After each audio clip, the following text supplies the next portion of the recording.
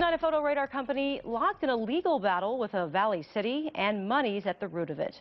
3TV's Jared Dillingham is live in Tempe with this new kind of photo radar controversy. Jared?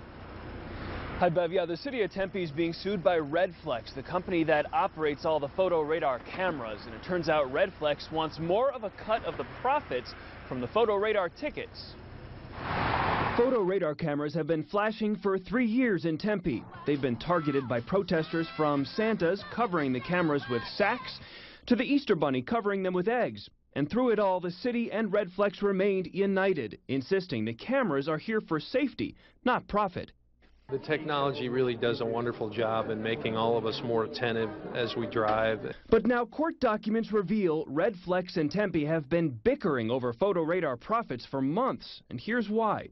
Speeders caught on camera are told they have two options. Option one, they can pay a $200 fine and receive points on their license. Or option number two, they can take a driver safety course instead and avoid the fine and avoid the points on their license. Well, Redflex has a problem with option two because when people choose the driving class, Redflex doesn't get a cut of the class fee, and they want one. There's no honor among thieves. Sean Dow of CameraFRAUD.com says money has always been the motivator behind the cameras, and he believes the city and Redflex have now turned on each other at taxpayer expense. Well, it's going to cost the taxpayers the most money because they're going to have to pay for those city attorneys to defend themselves against a company that, you know, the town got in bed, the city got in bed with. You know, you lie down with dogs, you come up with fleas.